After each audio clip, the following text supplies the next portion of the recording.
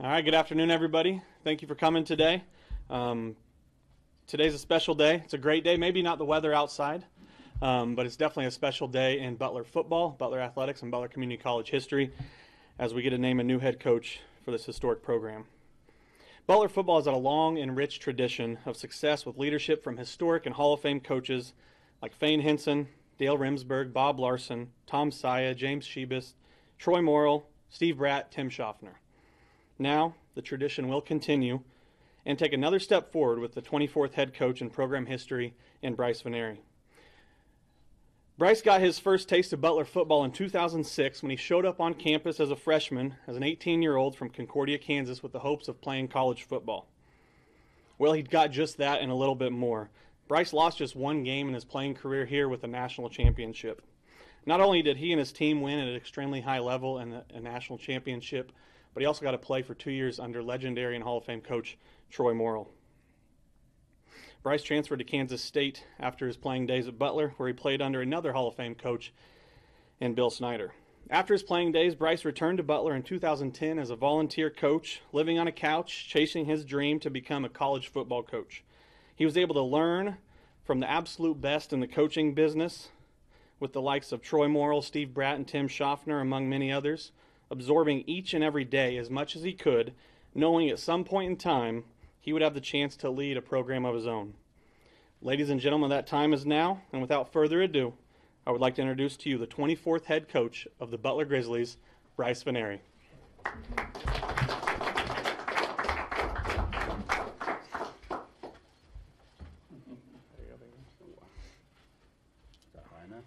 Yeah.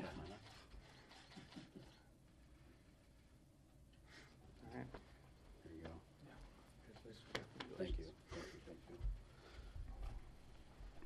I'm still very old school. I write everything on paper, so figured if I had an iPad up here, it probably wouldn't work.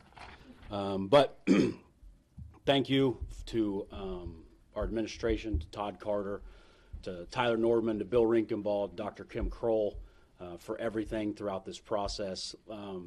This is kind of a dream come true for me, coming here just about 15 years ago.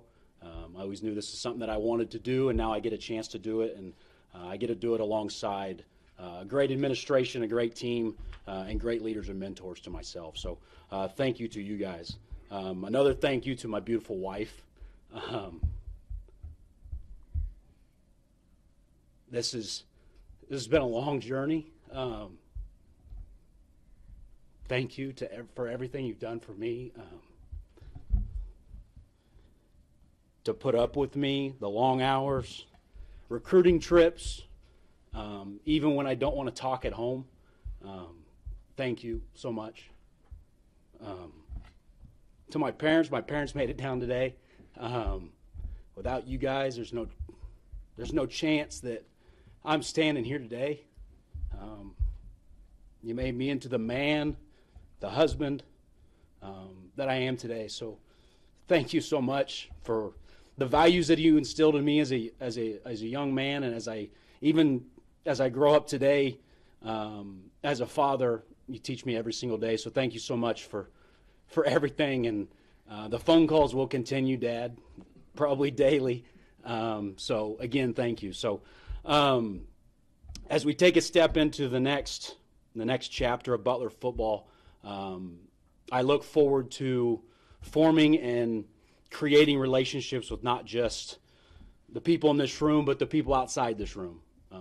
People that are so important to the success of this program, to what has made Butler what it is. I was very fortunate, like Tyler said earlier, to have worked under two very historic coaches here at Butler. And I still get to work alongside Steve Bratt. So those guys really showed me how to do it the right way, and to care about people. So what you will see out of my team, you'll see a great pride in the game that we're going to play. You come, we're going to be well represented. They're going to be well respected. We're going to play with great pride and great discipline. This team will be built around the core values that I grew up on, honesty and integrity. So as we move forward, and we're busy with phone calls and texts and trips and plane tickets and all that as we get closer to signing day, but after we get past that, I invite everyone to come out and see, because that's what this place has been built on, and that's what we're going to continue on. The mission here is changing young men's lives, making sure that they understand the end goal of what they're trying to do. That's what we're here to do. That's what our calling as coaches are, and that's what we're going to help these young men do. We're always going to be engaged with not just our student athletes, but the people in the community, the people at the college and around the country, because Butler is a very big brand. If you ever get a chance to go to any sporting event, you wear Butler stuff, people know who you are. So that brand's going to continue.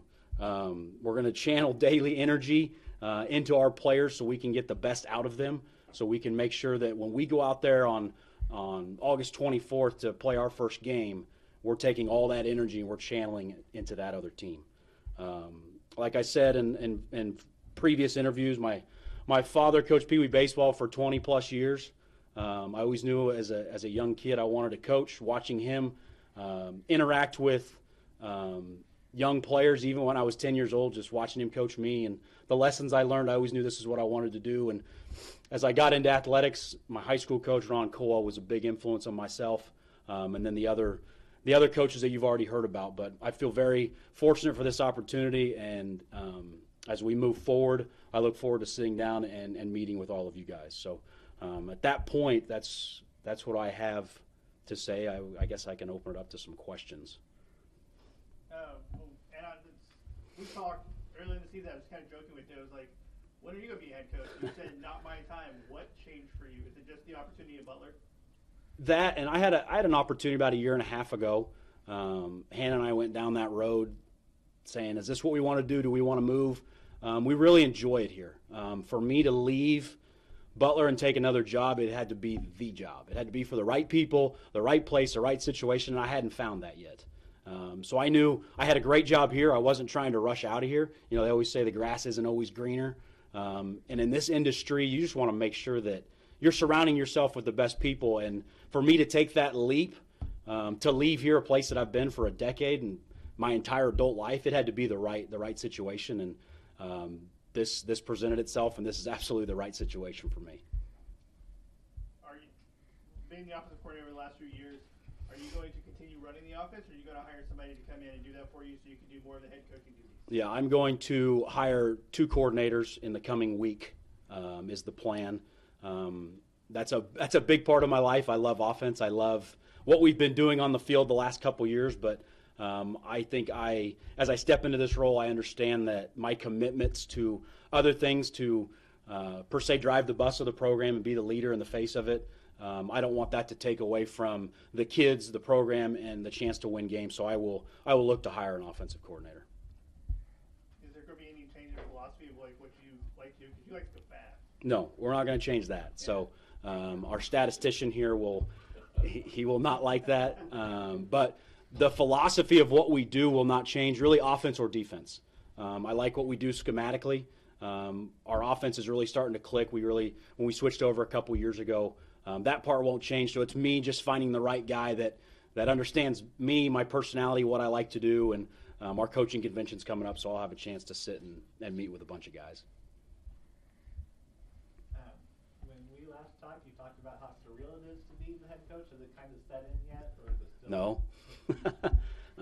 I think it'll finally set in when, like I said, August 24th, when we take the field. But to the players, it's just, again, the good news is I already know the players, so that transition will be very easy.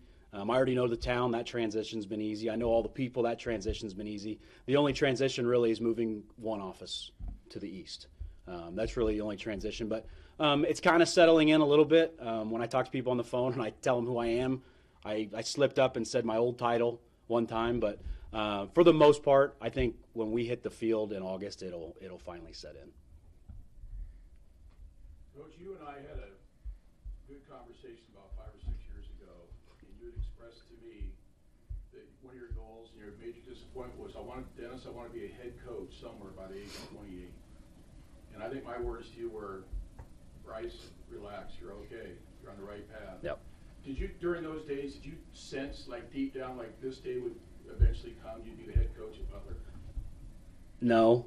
I mean, I knew I might have a chance at some time. And the reason I said 28 is because that's when Coach Morrill was a head coach, and I wanted to be the same age as he was.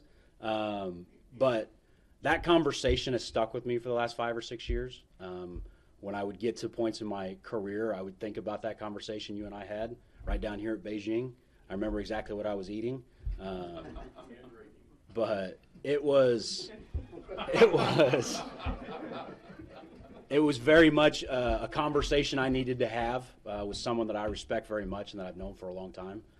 It's really kind of guided my compass to where I kind of am right now, and I appreciate that. But no, I didn't.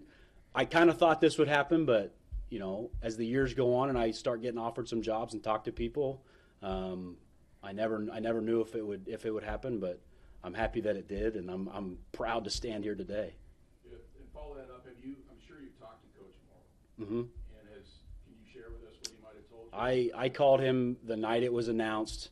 He said, "Congratulations, you can do this.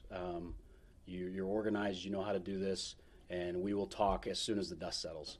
Other than that, we were just kind of catching up with family right before the holiday. So as soon as the dust settles and signing day is over, I'm sure that'll be a weekly, if not bi-weekly, phone call to him just for advice, because he's done it before. He's been a first-time head coach. I haven't.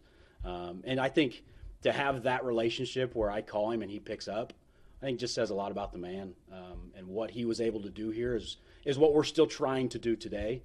Obviously, the landscape's changed a little bit, but the core values and all that, the old school still kind of works. So we're still going to be that mentality for sure.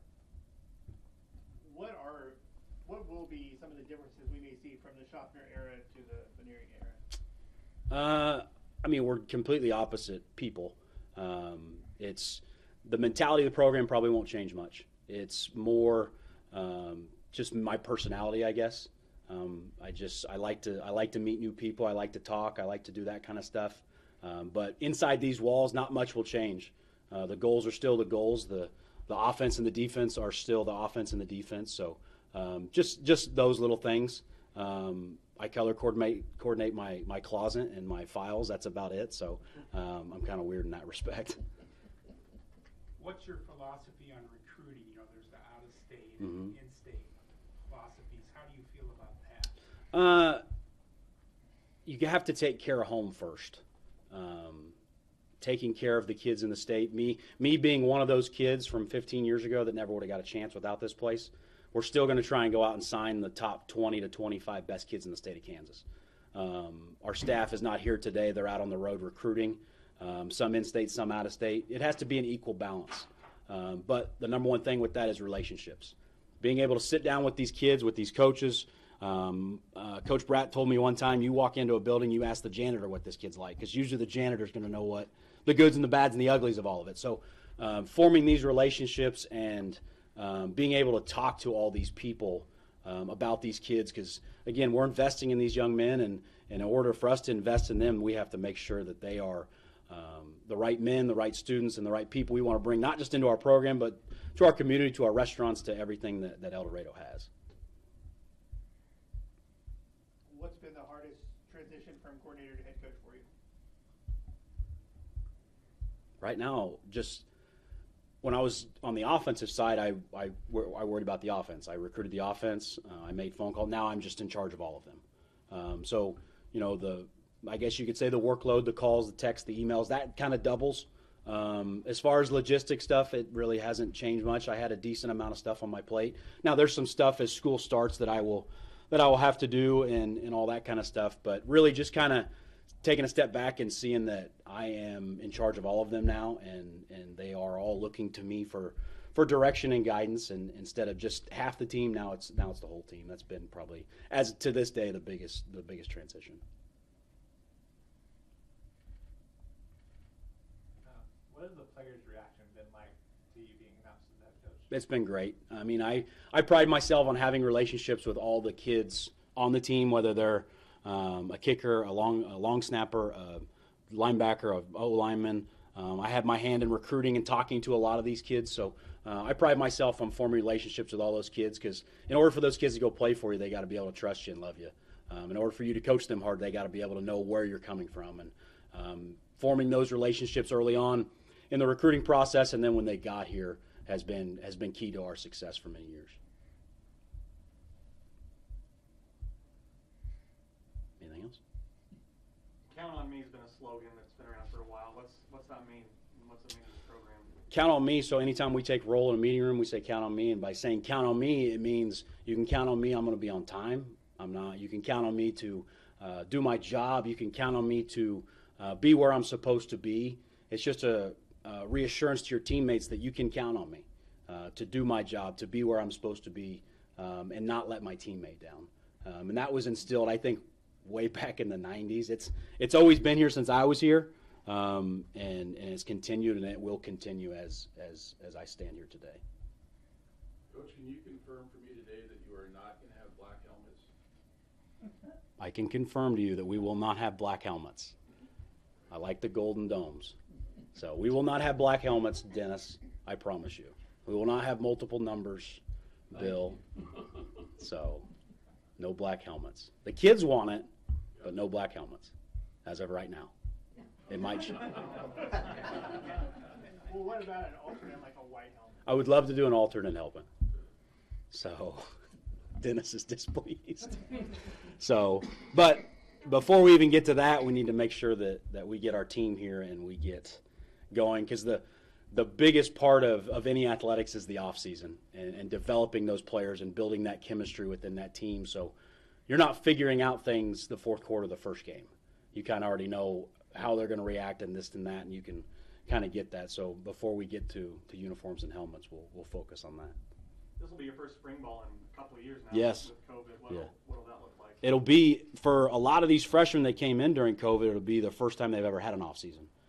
So it'll be a lot of development going on, because that's when we've seen the most growth in our players in the classroom, on the field, recruiting wise, is in the off season, because you get to just focus on the development of the player, and they don't have to step on the field and play anybody week after week after week. So the development of the team will definitely come to shape by hopefully April 1st, and then when we get on the field for spring practice, it'll come to shape even more. But this spring will be huge for the whole team.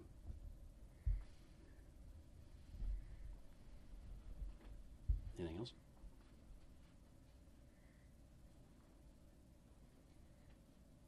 Good. All righty. All right. Well, thank you. I appreciate it.